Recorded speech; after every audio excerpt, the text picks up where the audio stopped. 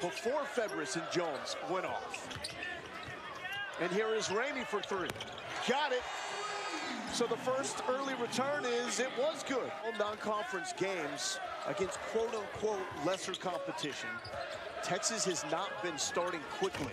Ramey helping change that. He's got 2 deep balls. Certain he'll be a lot more confident tonight knocking those down early. Yeah, he's only shooting 18% from 3 coming into this game.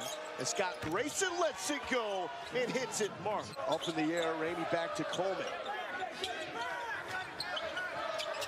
Nice feed to Febres cutting. There was some contact, but no whistle. That's the antithesis of why Texas has shot well. Why didn't you like that one? Well, he just walked into a shot. You can get a much better shot than the shot that he took there. And he gets it back. That one rolls out. Ramey up and under and in. Ham trying to make the most of these minutes. Liddell, a nice drive to the bucket. Pearson. Ooh.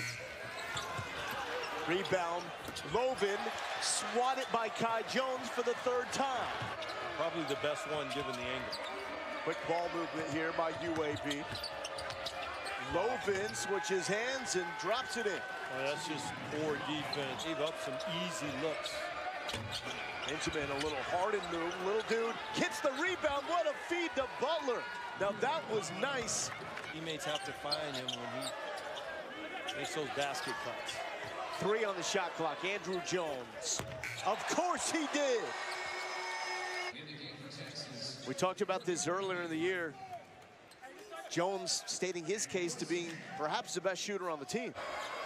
9-point lead for the Horns. Brinson trying to dribble through the entire Texas team in the leave to Lovin.